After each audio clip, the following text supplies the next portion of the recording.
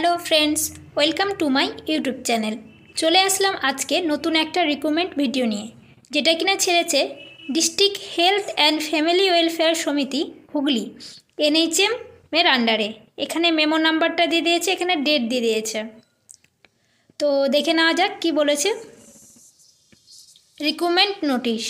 তো এখানে বলেছে বিভিন্ন প্রোগ্রামের আন্ডারে NHM, NUHM, SBFC এর আন্ডারে অনেকগুলো কিন্তু ডিফারেন্ট পোস্টের ভ্যাকান্সি দিয়েছে, যেটা কিনা কন্ট্রাকচুয়াল বেসিস।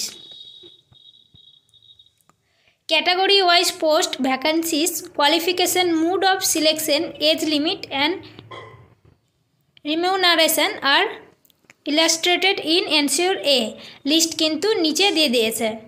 তারপর কি বলছে, the application must B a permanent resident of West Bengal. West বেঙ্গলের রেসিডেন্ট হতে হবে। The applicant must have knowledge of local language. Local ল্যাঙ্গুয়েজে নলেজ থাকতে হবে। তারপরে কি বলছে, eligible candidate should apply online in the prescribed format as given in the department website wbhealth.government.in from 1 March to 28 March for the mentioned positions। মানে online form fill up করতে হবে, এখানে ওয়েবসাইটটা দিয়ে দিয়েছে, are starting date R last ডেটটা দিয়ে দিয়েছে। তারপরে এখানে জেনারেল ইনফরমেশান দিয়েছে, এগুলো তোমরা পড়ে নেবে। এখানে দেখো, এখানে বলেছে no need to send hard copy. কোনো হার্ড কপি বা প্রিন্ট কপি সেন্ড করার কোনো দরকার নেই। Of the application form submitted online, শুধু অনলাইনে ফর্ম সাবমিট করতে হবে। তারপরে এখানে দেখো, published advertisement 29 February, start date of online application from 1 March, last date of registration 21 March, তারপর last date of submission of application fee 21 March, last date of full submission of from midnight of 28 March। তো registration করার কিন্তু last date হচ্ছে 21 March, তোমরা তার আগেই করে নেবে। আর অ্যাপ্লিকেশান ফিসও কিন্তু সাবমিট করার লাস্ট ডেট হচ্ছে 21 March, আর অ্যাপ্লিকেশানটা সাবমিট করার লাস্ট ডেট হচ্ছে মিডনাইট অফ 28 March। তারপরে কি বলছে, application fees R S 100 for general categories. General ক্যাটাগরিজের জন্য কিন্তু 100 অ্যাপ্লিকেশান ফি লাগবে। তারপরে ₹50 ফর রিজার্ভ ক্যাটাগরি। রিজার্ভ ক্যাটাগরির জন্য কিন্তু 50 টাকা লাগবে। SC, ST, OBC A, OBC B এগুলো রিজার্ভ ক্যাটাগরির জন্য কিন্তু 50 টাকা করে লাগবে অ্যাপ্লিকেশান ফি।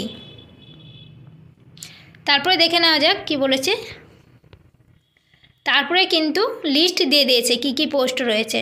এখানে কিন্তু বিভিন্ন পোস্ট রয়েছে, যেরকম CHA প্রথমে দিয়ে দিয়েছে। এখানে নাম্বার অফ পোস্ট ভ্যাকান্সি দিয়ে দিয়েছে, mode of selection, essential qualification, desirable qualification, age limit R salary কিন্তু মান্থলি স্যালারিটা দিয়ে দিয়েছে। এখানে দেখো CHA সিট হচ্ছে 92, আর এখানে এজটা দিয়ে দিয়েছে মিনিমাম 21 থেকে ম্যাক্সিমাম 40 ইয়ার্স, স্যালারি হচ্ছে 13,000।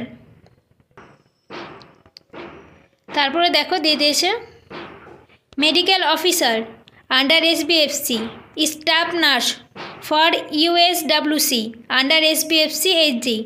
তারপরে দিয়েছে CHU for USWC under SBFC।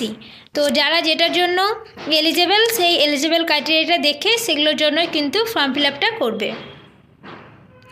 তারপরে এখানে দেখানো যাক কী আছে। তারপর রয়েছে স্পেশালিস্ট MO মেডিসিনের, তারপর স্পেশালিস্ট MO গাইনোকোলজি, এগুলো SBFCর আন্ডারে। তারপরে স্পেশালিস্ট MO পেডিয়াট্রিক, এটাও SBFCর আন্ডারে। তারপরে স্পেশালিস্ট MO অপথ্যালমোলজি, এটাও SBFCর আন্ডারে। তারপরে রয়েছে স্টাফ নার্স, এটাও হচ্ছে SBFCর আন্ডারে। এগুলোতে কিন্তু সব ডিটেলস দিয়ে দেওয়া রয়েছে পোস্টের। তো তোমরা যেটার জন্য এলিজেবল সেটা ভালো করে পড়ে নেবে।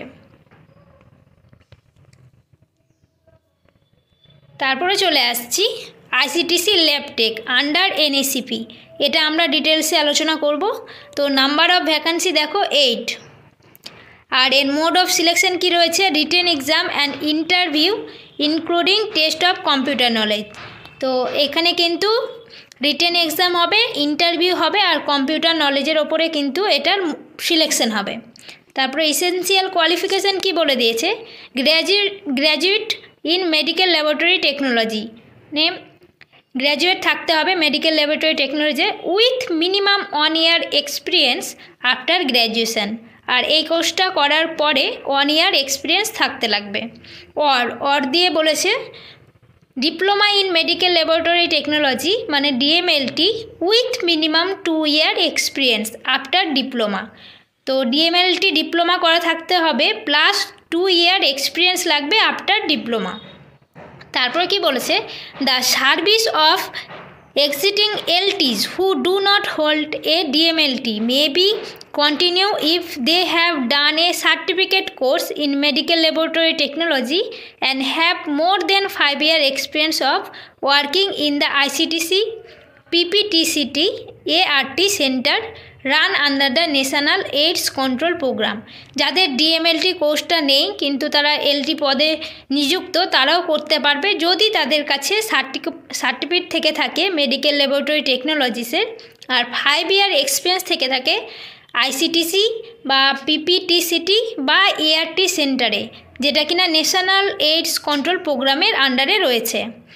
তারপরে আরেকটা ক্রাইটেরিয়া বলে দিয়েছে ওয়ার্কিং নলেজ অফ কম্পিউটারে ওয়ার্কিং নলেজটা লাগবে। তারপরে এদিকে এজ লিমিটটা বলে দিয়েছে মিনিমাম 21 years ম্যাক্সিমাম 60 years। আর মান্থলি স্যালারি কিন্তু বলে দিয়েছে 21,000। তারপরে দেখো ফার্মাসিস্ট, এখানে ইউআরের ক্ষেত্রে কিন্তু একটা রয়েছে। তারপরে আবার স্টাফ নার্স এআরটি আন্ডার এনএসিপি, এখানে জেনারেলের একটা পোস্ট রয়েছে। তারপরে এখানে অনেকগুলো পোস্ট রয়েছে, ক্লিনিক্যাল সাইকোলজিস্ট আন্ডার এনএমএইচপি, তারপর মাল্টি রিহ্যাবিলিটেশন ওয়ার্কার আন্ডার এনপিএসসিই, তারপরে দিয়ে দিয়েছে ফ্যাসিলিটি কনসালটেন্ট, তারপর হচ্ছে medical officer under SCP, thalassaemia control unit at DH.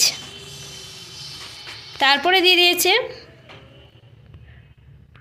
টিবিএইচবি under NTEP, তারপরে আবার ল্যাবরেটরি টেকনিশিয়ান আন্ডার এনটিইপি। এখানে কিন্তু ল্যাবরেটরি টেকনিশিয়ানের দুটো ক্রাইটেরিয়া রয়েছে, একটা হচ্ছে ডিপার্টমেন্টে রয়েছে, একটা আইসিটিসি ডিপার্টমেন্টে আর একটা হচ্ছে এনটিইপি ডিপার্টমেন্টে। এখানে কটা সিট রয়েছে, একটা এসসি। তো এখানে মোড অফ সিলেকশন কি বলেছে, number 1 mark obtain in academic qualification, academic কোয়ালিফিকেশানের মার্কের ওপর নির্ভর করবে। 2 হচ্ছে এক্সপিরিয়েন্সের ওপর নির্ভর করবে। এই দুটি পয়েন্ট মিলিয়ে কিন্তু সিলেকশনটা হবে।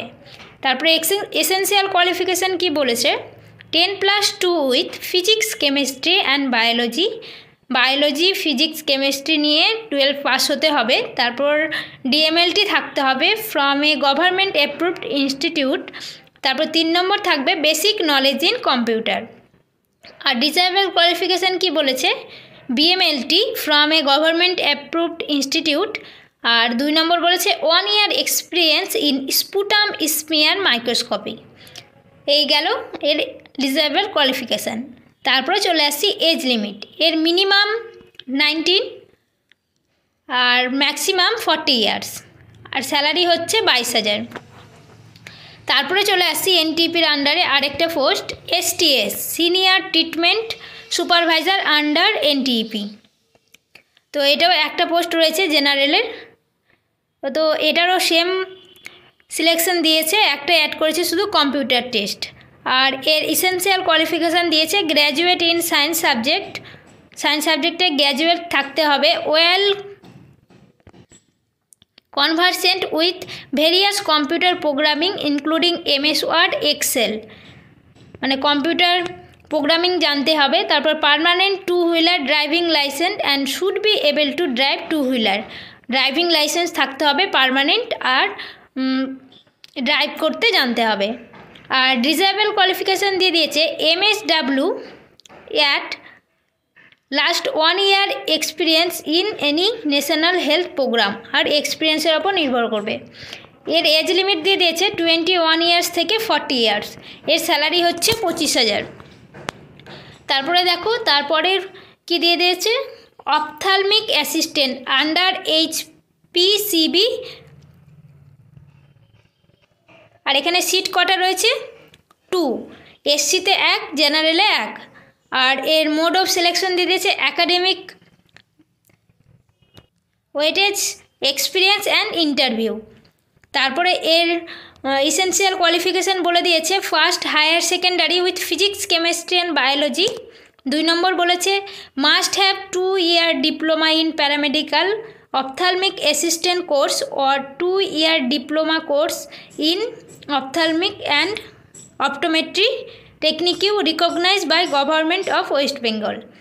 এখানে কিন্তু 12 পাস থাকতে হবে উইথ ফিজিক্স, কেমিস্ট্রি, বায়োলজি।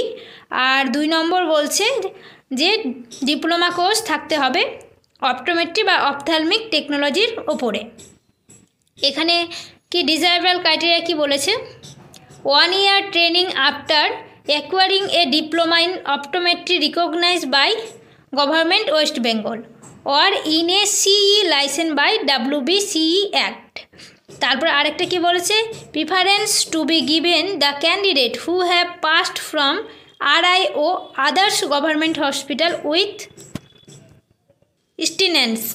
আর এখানে এজ লিমিট বলে দিয়েছে 18 to 40 years। আর এর মান্থলি স্যালারিটা বলে দিয়েছে 18,000।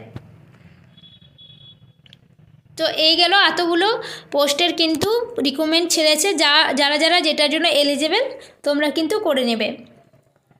অনেকগুলোই পোস্ট কিন্তু রয়েছে অনেকগুলো ডিপার্টমেন্টের জন্য। তো এই গেল আজকের ভিডিও। এরকম ছোট ছোট রিক্রুটমেন্ট নোটিশ পেতে অবশ্যই আমার চ্যানেলটাকে সাবস্ক্রাইব করুন। আর এই রিক্রুটমেন্ট নিয়ে যদি কোনো কোশ্চেন থাকে অবশ্যই কমেন্টের মাধ্যমে জিজ্ঞেস করবেন, আমি অ্যান্সার দেওয়ার চেষ্টা করব। আর যারা যারা এখনও আমার টেলিগ্রাম গ্রুপটাতে জয়েন করেননি জয়েন করে যান, তাহলে সেখানে আমি এই পিডিএফটা বা যে কোনো নতুন রিক্রুটমেন্ট ছাড়লে সেই পিডিএফটা সেখানে সেন্ড করে দেব, আপনারা খুব সহজেই পেয়ে যাবেন। আমার কিন্তু ডেসক্রিপশানে লিঙ্কটা দেওয়া রইল। তো চলুন আজকের মতো এখানেই, তো দেখা হচ্ছে পরবর্তী ভিডিওতে। আজকের মতো থ্যাংক ইউ।